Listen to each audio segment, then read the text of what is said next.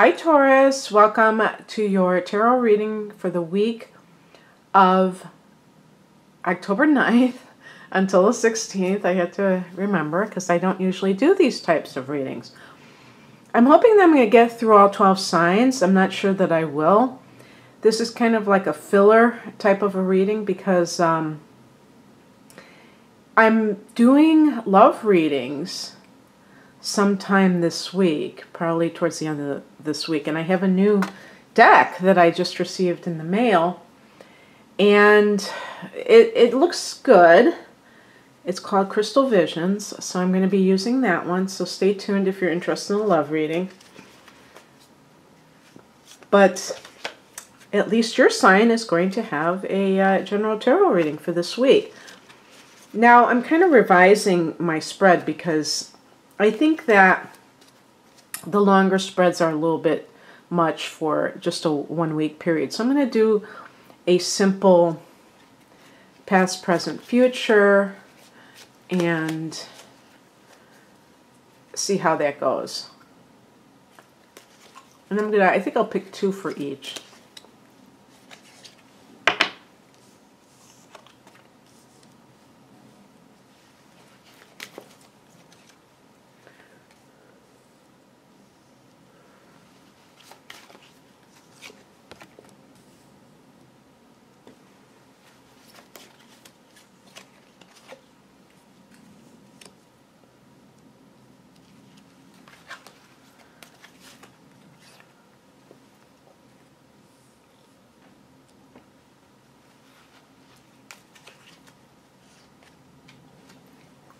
Interesting. It's so interesting because all of these kind of correspond with each other, each set. Now, just to let you know, this is the Rider-Waite deck. I'm going old school this week and using my Pamela Coleman illustrated Rider-Waite deck. And because usually I use Morgan Greer. So let's look at this because I can't believe it, actually. So let's look at the 2 past positions. The 2 of, I was going to say the 2 of High Priestess. The High Priestess and the Page of Cups.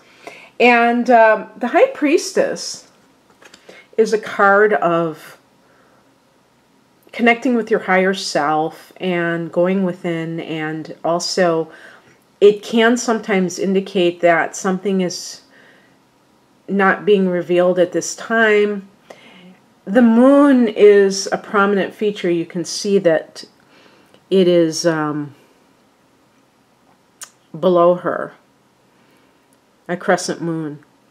The moon represents deception. It also deals with Pisces in the tarot. The moon card is connected to Pisces. So it could involve a person of that persuasion, Taurus, that you may be involved with, and that person has not been straightforward with you, or even with career matters, that you might sense that something is up. And maybe you've been noticing a flurry of activity or just odd behavior from a superior, like your supervisor or co-workers, and you can't put your finger on it, but you think that something's going on behind the scenes.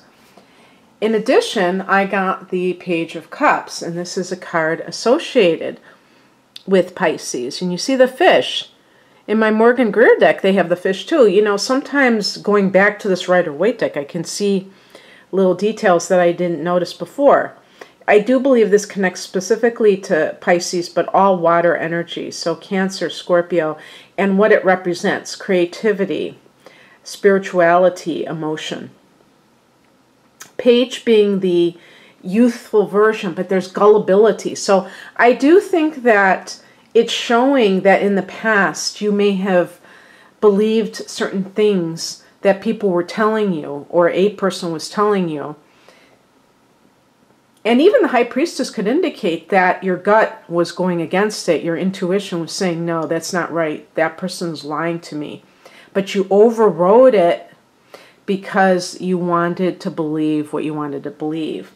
And so in those types of situations, the person involved has to accept responsibility too. This happens so much in so many different areas of life, where we just know that something isn't as it seems, and yet we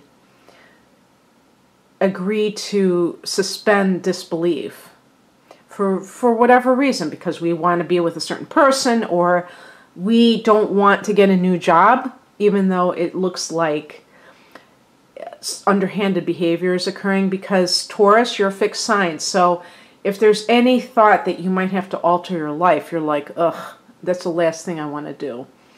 I'll just stick my head in the sand and it'll go away. Okay, let's put these cards aside for a second so I can go to this next set. And so you see that the two cards here, they're both talking about the Page of Cups can be also somebody who's artistic. There is that intuitive quality being of the cup, so it is connected to the High Priestess in that sense. With these two cards, they're both pentacles, so it's more practical nature. This is the current situation. We have the Eight of Pentacles with the Page of Pentacles.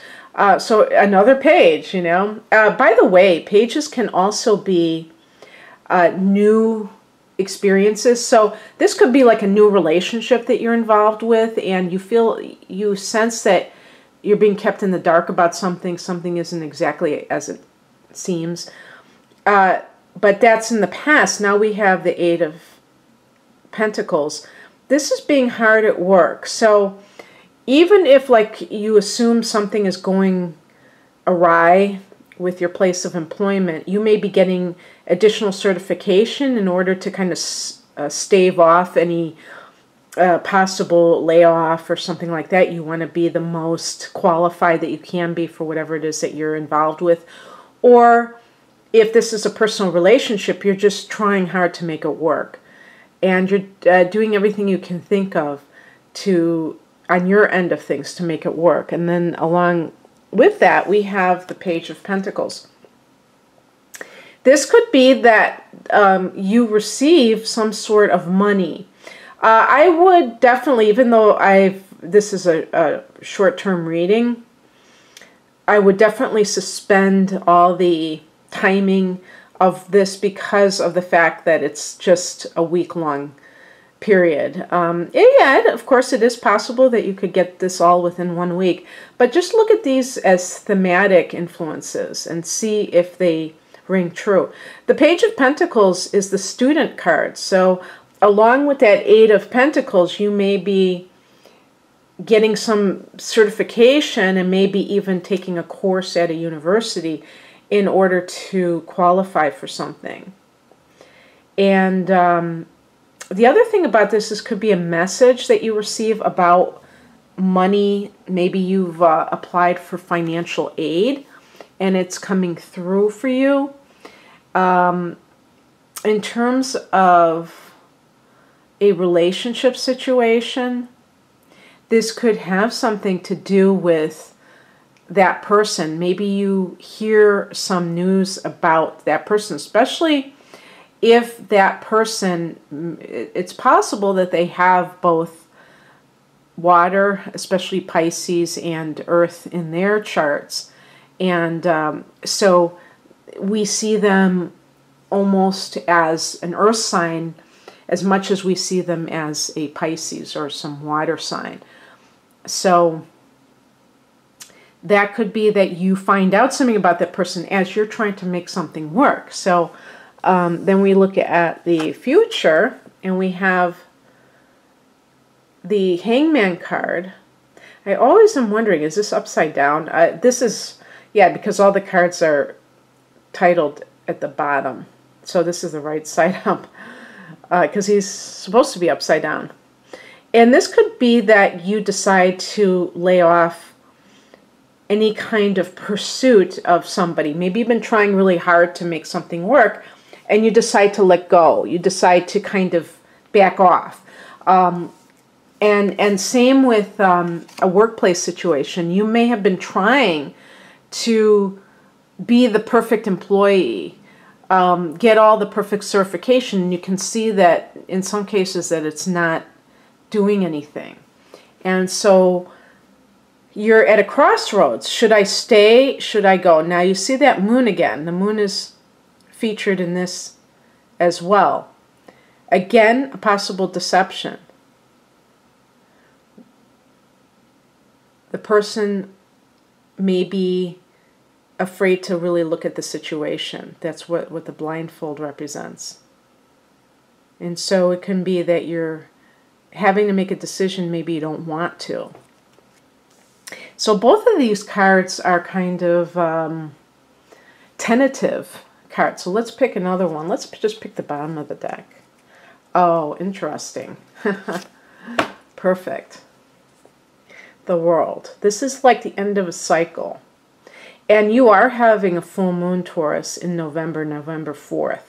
So this is coming up in the next month for you.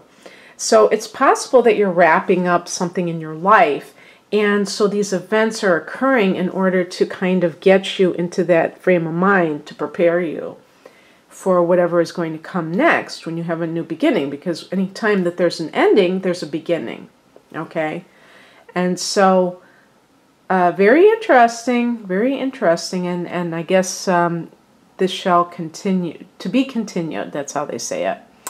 Okay, Taurus, well, there you have it. I hope you enjoyed this. If you'd like a private reading, please click on the link below this video, and it'll take you to my online store. But otherwise, I hope this week is very intuitive and rewarding financially for you. Take care. Bye.